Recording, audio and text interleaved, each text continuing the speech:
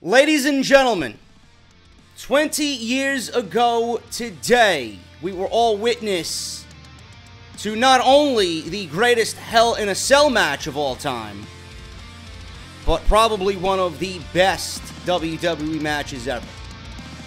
One of the most influential WWE matches ever. A match where we seen shit that we will never ever see again on WWE television. I am talking about the Hell in a Cell match with The Undertaker versus Mankind.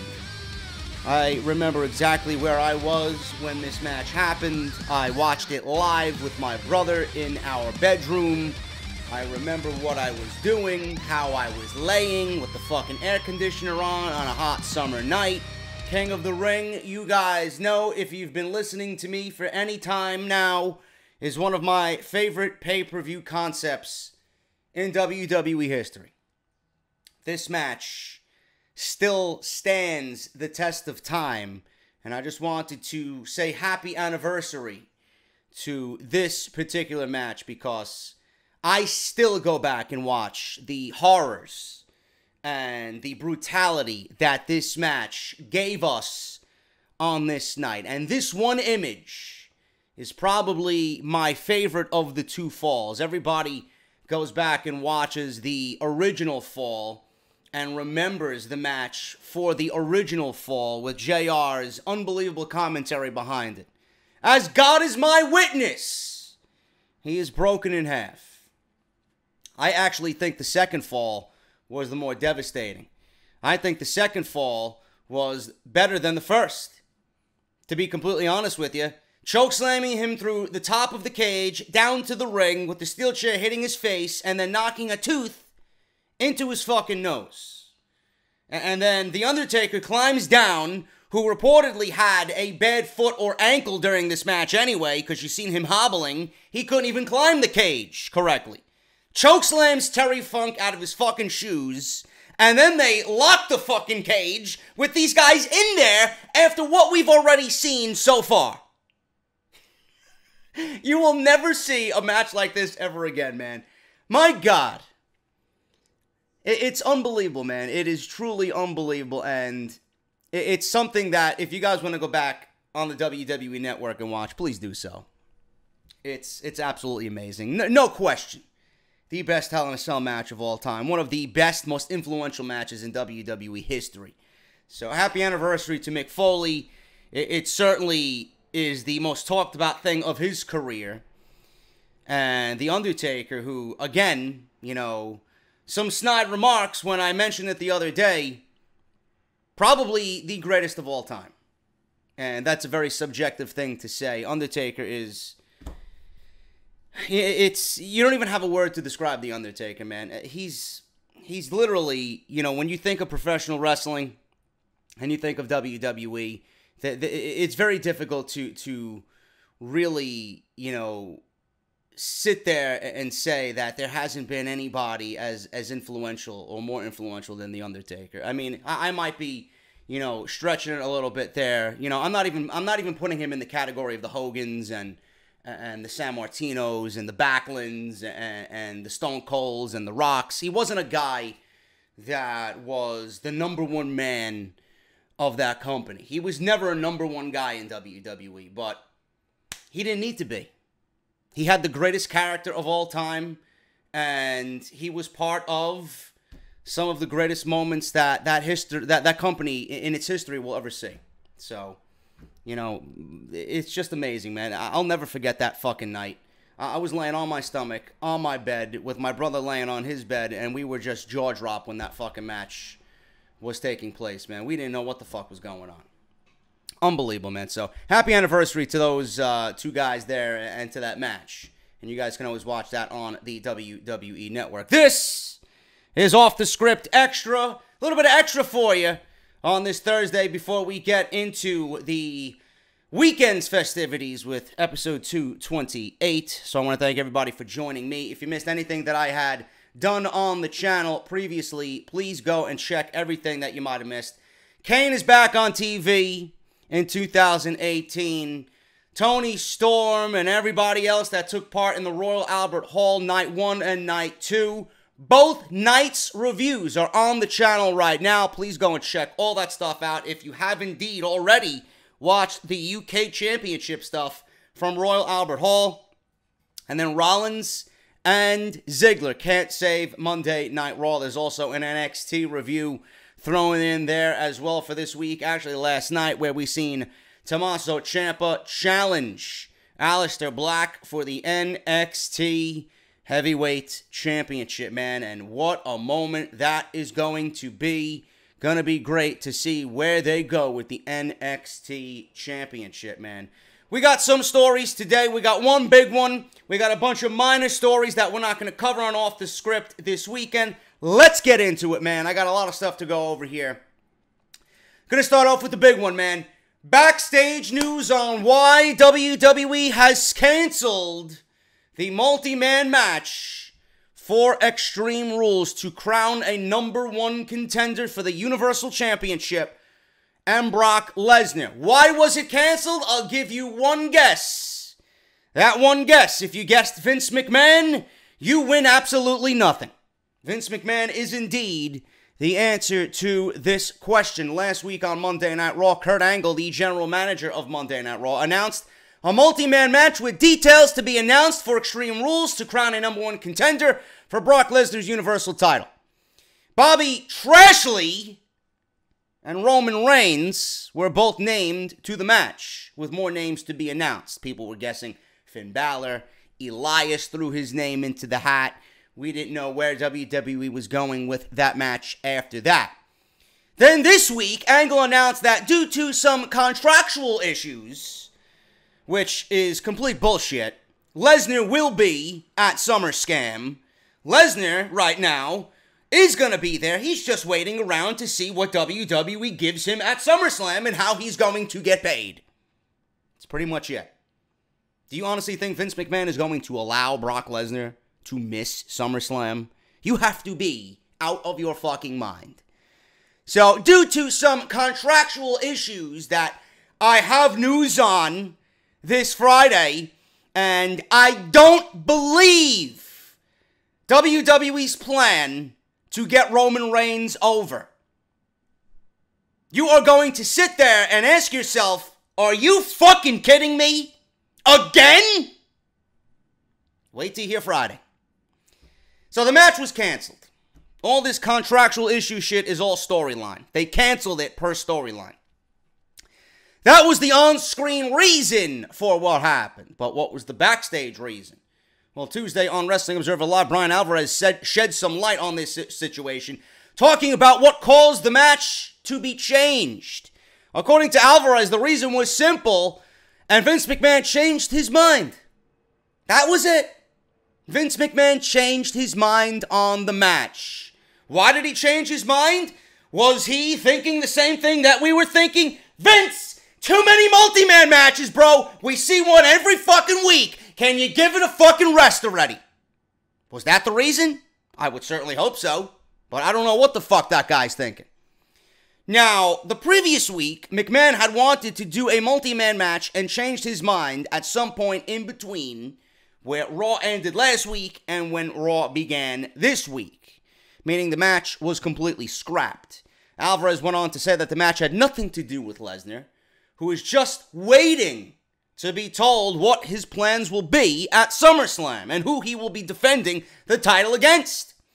This is what Alvarez said, and I quote, "Yesterday, I guess I was talking about maybe Brock Lesnar really doesn't want to face Roman Reigns at this point again." Which could be true. We will never know.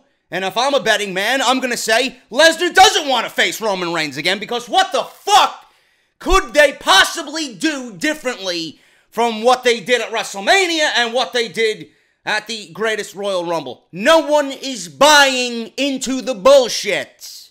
Lesnar's a smart man. Paul Heyman is a smart businessman. This is not working.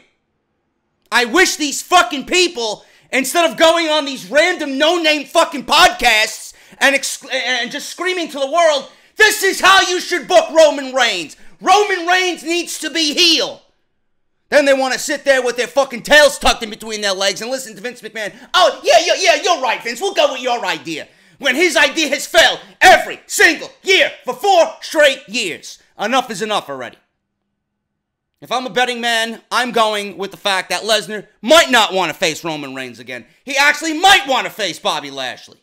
But who the fuck wants to see that match? But it's certainly more interesting than a fucking Roman Reigns match. Now, maybe, he says, Lesnar wants to face Bobby Lashley because it's new, it's fresh. None of this is true. We don't know if any of this is true or not, he says. It was Vince that decided that he didn't want to do the multi-man match any week. Sometime during the week, he had decided, I don't want to do this anymore, and he just got rid of it. He scrapped it. That's the story. Had nothing to do with Brock Lesnar. Brock Lesnar is just sitting around waiting to find out what they're doing with him. Vince simply just changed his mind. Now, we don't know why he changed his mind. Is it because we have been given too many multi-man matches? Does Vince want to make it a little bit more of a personal ordeal between one and another? I don't know. We don't know. But look at it this way. You're getting a main event at Extreme Rules against A, Roman Reigns, who nobody gives a shit about. They are over it. You're getting A, Roman Reigns versus B, Bobby Trashley, who WWE has completely fucked up since his return to WWE. Nobody cares about Bobby Lashley. Nobody. This is the match that you're putting on in the main event. I guarantee you it's not going to be as bad as Chicago, but you're going to get the same type of reaction that you got for Reigns and Mahal with Reigns and Lashley. Nobody wants these guys. WWE, please open your fucking eyes and clean out your ears. Listen to who the fans want. If it isn't Rollins or Strowman, then fuck it. It's over. I don't see how anybody in that company doesn't get the fucking clue. That's why they canceled it. Vince wants Reigns and Lashley in a personal one-on-one match, but we see right through it. We're gonna see right through it. It's not gonna matter to anybody. Lashley's done nothing. Reigns is yesterday's fucking news. Instead of going with the guy who's the hottest fucking guy in your company. Now they want to continue pushing Roman Reigns against Lesnar. What's going to be different this time? Didn't you already tease us that Lesnar was going back to the UFC at WrestleMania? Are you really going to tell the same story again? We'll talk about it on Friday, man. My God, these people are absolutely fucking stupid. They are stupid. The WWE and their desire to have the Bullet Club in their company might have reached another level. Look at this. The WWE has followed Matt Jackson of the Young Bucks. This is not photoshopped. This is real. This is legit. Somehow, some way, someone in WWE has followed one member of the Young Bucks, and that member is Matt Jackson. Speaking of the Young Bucks, I actually went to Hot Topic this morning at Bay Plaza here in the Bronx. I actually went to go see if they had the new Funkos that they released 2 weeks early, the Hot Topic exclusive. I already have mine pre-ordered. I have Cody, Kenny, and the Young Bucks pre-ordered already from Pro Wrestling Tees. But there is a Hot Topic exclusive. I was 20 minutes late from getting my hands on one. They were sold out in minutes. And the guy said that there was a line out the door. So, I missed the boat on that. I didn't set my alarm. I completely forgot last night because I took a fucking melatonin pill and I passed out listening to Justin LaBar's new wrestling reality podcast.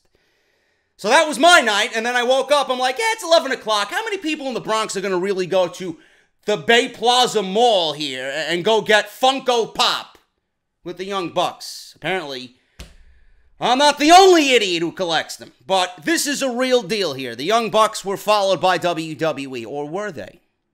Or were they? Apparently, Something happened within the last 48 hours. It's a fun time to be a professional wrestling fan with so much great action taking place all over the world. The indie scene is blooming and blossoming again.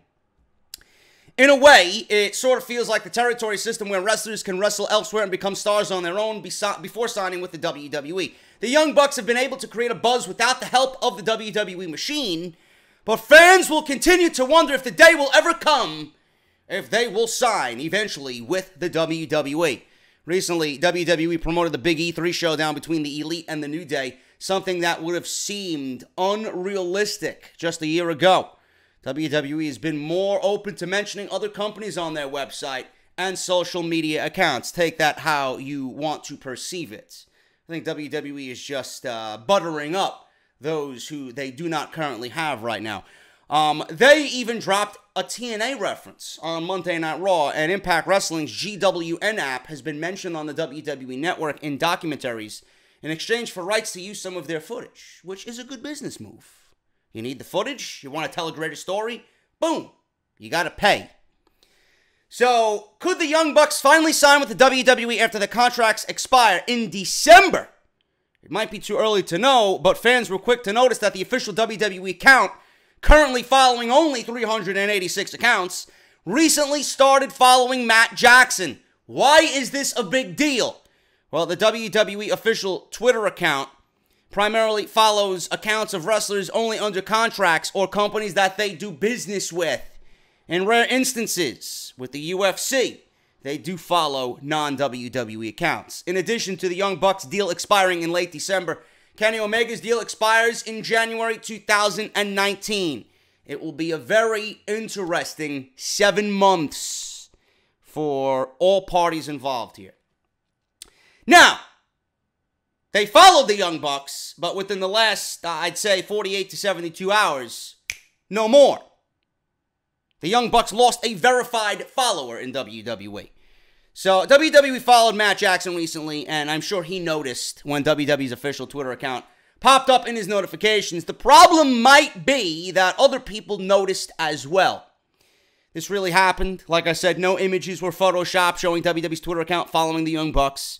But in a very interesting turn of events, as the days of our lives move on, the WWE's Twitter account unfollowed Matt sometime this week. So it might have just been an accident, which is bullshit, but it's still a very interesting one. You don't follow anyone on Twitter by accident. You have to move said mouse, and you have to go to the follow button and move the cursor over and then hit that little click, and you follow somebody. You physically have to move it to where it says follow. Something was done on purpose and not by accident. Or somebody was really in the mood to lose their jobs that day because they did something that they shouldn't have done. But it was no accident. WWE might be trolling. They might be, fucking around. They might be sending more smoke signals out there without actually saying, hey, we want you guys in our company, by doing these little things just on social media and mentioning them on the website and writing up articles about them and then putting Kenny Omega in the Gems collection on the WWE Network. They're pretty much telling you without actually saying, hey guys, when you want a much larger deal than what your current employer is paying you, come on over, man. We got the price for you. The price is going to be right over here. I'm not talking about fucking Bob Barker or Drew Carey now, but nobody's going to best Bob Barker on The Price is Right. But this was no accident. This was done purposely. It's going to be another interesting 7 months here with the talks only intensifying. It's subjective. Some people think that they should go. Some people think that they shouldn't go. They're going to make much more money. What about creative control? What about time away from the family? All that time on the road. They don't really need to be treated like everybody else. It's going to be a very interesting thing. Right now, honestly, the one thing that I think the Elite have in their favor is getting what they truly think they deserve from WWE. If WWE wants them, which I know that they do, because they don't want to work with any outside promotion. They want to kill every outside promotion. You think WWE wants to work with New Japan? You fucking out of your mind. WWE's vision right now is, how can we kill New Japan? That's it. They don't want to work with them. They don't give a fuck about them. They don't give a shit what goes on there. How do we kill anybody that is threatening our company? Take. We don't want to work with you. We don't want to give you any notoriety. We want, and that's it. So fuck this shit about working relationships and this and that. You know, a working relationship with ICW and Progress and Evolve and all these other fucking UK companies. That's minor league shit. You think WWE is ever going to work with New Japan Pro Wrestling? You have to be on some type of fucking drug. You have to be living in a fantasy world. It ain't never going to happen. WWE's mindset right now is, how do we kill New Japan? We did it with AJ, the Club, and Nakamura. We're going to do it again. If WWE is smart and they want these guys, you let go a little bit of that fucking chain that you got on everybody. You give these guys what they want, and you give them some creative control. They're only going to make your company that much better. With them comes a lot of fans and a lot of fucking money. Let's do the right thing here. But I don't expect WWE to do the right thing because I think the people up top who run this company don't give a fuck about professional wrestling. So they're just going to look at the Young Bucks as, oh, look, more money coming our way. And then they'll sign them, they'll waste them, kill them, and then everybody's going to have a fucking outrage. Can't happen that way. Maybe it's better off if they don't go to WWE. I don't know. We'll see. It's going to be a very interesting 7 months. Rounding out the news here, man. Howard Finkel is the greatest in-ring announcer in professional wrestling history. There is nobody better. When I hear Finkel's voice, it makes me just instantly think of my childhood, man. There's things in this life that remind you instantaneously of the great moments of your childhood. Howard Finkel's voice is that.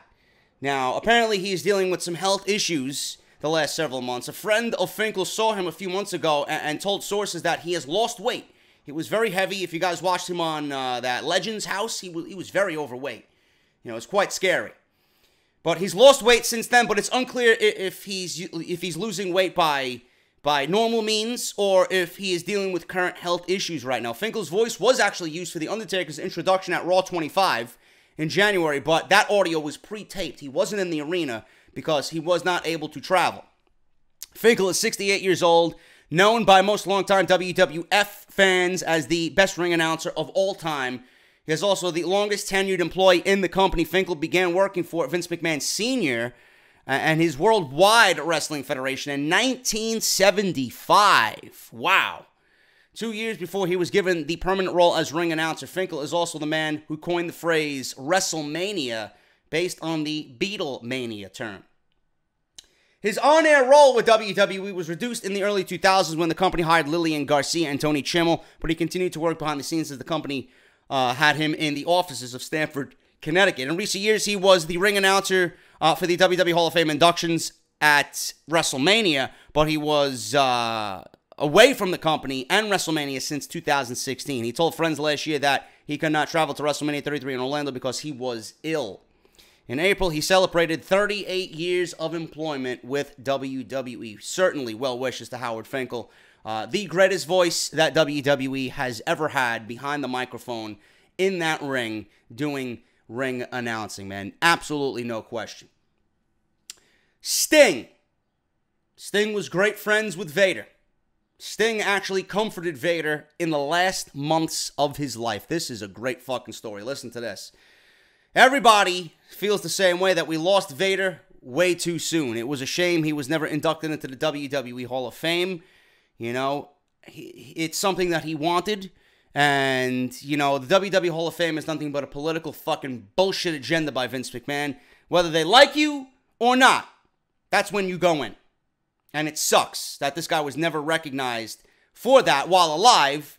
You know, now everybody wanted it when he was alive. They could have easily gave it to him to give him one last hurrah, knowing that he came out saying that he has health issues. Instead, they waited. Now they're going to put him in when he's no longer with us and have his son induct him on his behalf. It's kind of shitty. They did the same thing with fucking Macho Man. Macho Man should have been in fucking... The day he fucking left the business, he should have fucking went in. Ridiculous. Vader did have a lot of interaction with a WWE Hall of Famer before he passed away, and his name is Steve Borden, Sting. Vader's son, Jesse White, spoke to TMZ, where he revealed Sting was a huge part of Vader's life in the months leading to his father's passing. He would come over and read the Bible with Vader, and helped him a lot during the final months of his life. I quote, Sting has been a blessing, not only as of recent, but probably, I want to say, in the last 10 months to a year in my father's life, as well as mine, Jesse White said. I've been blessed and fortunate to witness that relationship between the two of them, as well as a developing relationship with Sting for myself. My father was a God-fearing man, and so is Sting. But they would sit down and read the Bible together and just talk about good time stories. So yeah, Sting has been a huge blessing throughout this entire process. Jesse is also starting a project where he is encouraging fans to send in whatever memories, photos, videos, or anything else that they might have of Vader to him.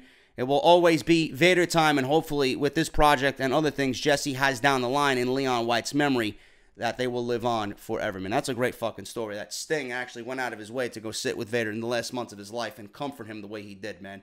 So I don't see that being reported anywhere. I wanted to throw that in there here on Off the Script Extra. So that's great, man. That's great to hear. And again, we lost him way too soon. One of the greatest, if not the greatest big man for his size in this business. Top NXT star out with a major injury. It looks like Oney Lorcan will be taking some time off. PW Insider reports that he suffered a broken orbital bone last weekend, during a couple weekends ago, rather, at his match with the Undisputed Era and Danny Burch at TakeOver Chicago. Lorcan teamed with Danny Burch, like I said, to take on Undisputed in Chicago, but was noticeably absent at this past week's TV tapings in Orlando. It's unfortunate timing for him because he was in the middle of his biggest push ever since being signed to a contract in 2015.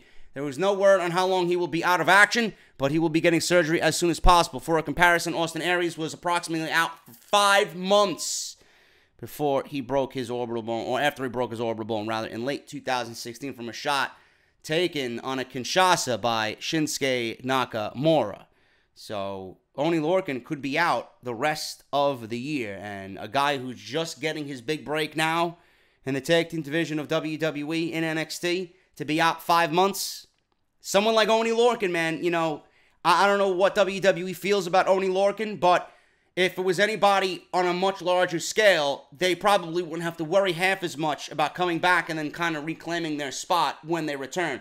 Oney Lorcan, a lot's going to change in 5 months in NXT. So for a guy like Oney Lorcan, it might be a little bit more difficult to get back to where he was, man. This is why guys wrestle injured. This is why guys really don't bring injuries to the table immediately. They don't want to lose their spot. Something like this cannot be overlooked. I feel bad for Lorcan because that was one of the best tag team matches all year. So hopefully he recovers quick. He gets back. I enjoy the team of Danny Burch and Oney Lorcan, and I want to see them, you know, continue to succeed in NXT. But this is just a wrong place at wrong time type of deal. He probably will be out in the vicinity of 4 to 5 months, and that is a damn shame. Finally, guys, Charlie Caruso leaving WWE. One of the few that doesn't sound like a fucking resident android on Monday Night Raw. Charlie Caruso is quickly becoming an extremely popular backstage face in WWE. Her interview skills and ability to show her personality on the microphone during these segments really take a considerable amount of skill, being that everybody sounds like fucking Android 2.0. Dasha Fuentes sounds like a fucking robot off the conveyor belt.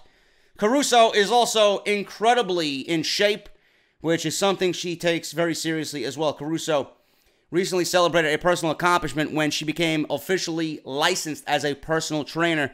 Charlie was quick to let fans know that she had no intention of leaving WWE, but it's nice to see that she has a backup plan just in case her road leads her away from the WWE. If you follow Charlie Caruso on social media, then you are well aware how seriously she takes her workouts, and now it looks like some people will be lucky to get the chance to receive some personal training from Charlie Caruso. One advantage of having a personal trainer who is also a skilled interviewer is the fact that she'll ask you questions while you work out, which could really help someone stay focused if you think about it. Congratulations to Charlie on this awesome accomplishment. So there were rumors going around that Charlie was leaving the WWE, but fear not, she's not going anywhere. It's always great to have a plan B, because you never know what might happen in the world of professional wrestling. WWE could let you go like that. You might get another offer somewhere else. Something might not work out, but you always have that to fall back on and say, fuck wrestling. I got my own home business. I'm just going to be completely fine on this new endeavor. So Charlie Caruso is not going anywhere. She ain't leaving the WWE, and we don't have to worry about that. So at least we still have one person outside Renee Young that has some type of fucking normal charisma when she's interviewing the likes of a Seth Rollins or a Roman Reigns or a Finn Balor. And they don't sound like Dasha Fuentes, and I don't know how to speak to you like a normal human being. I'm getting the hell out of here. I'll see you guys later. If I have anything else for Off the Script Extra, I'll give you guys another video sometime today. But probably this will be it until Friday tomorrow. So thank you guys so much, man. If you missed any of my videos, please go check them out. I would greatly appreciate your support on that stuff. If you have not watched the UK stuff yet, please do so, and then watch my review on it and get my take on it. I know a lot of you guys have not watched it yet, so those videos are kind of doing slow right now and trending slow because, you know, A, it's NXT, and B, a lot of you guys have not watched it yet. So please go and do so. And then you got Monday Night Raw, SmackDown Live, and NXT. So those videos are live on the channel right now as well. Hit a thumbs up on this video. Hit that subscribe button down below. Turn on that bell for all notifications. And I'll see you guys right back here tomorrow night, normal time, for Off the Script, episode 228. We're going to go over week in WWE review, and we're going to reveal Vince McMahon's new plan for Roman Reigns and how to get him over. What does it mean? And what are they going to do? I don't know. But whatever they got planned is going to culminate in New York City. And if they think it's going to work in the Big Apple, they might be the dumbest fucking people, I think, running a wrestling promotion, period. So we'll talk about that tomorrow on Off the Script. Thank you guys so much. I'll see you then. Have a great Thursday, and I'll see you guys tomorrow for Off the Script.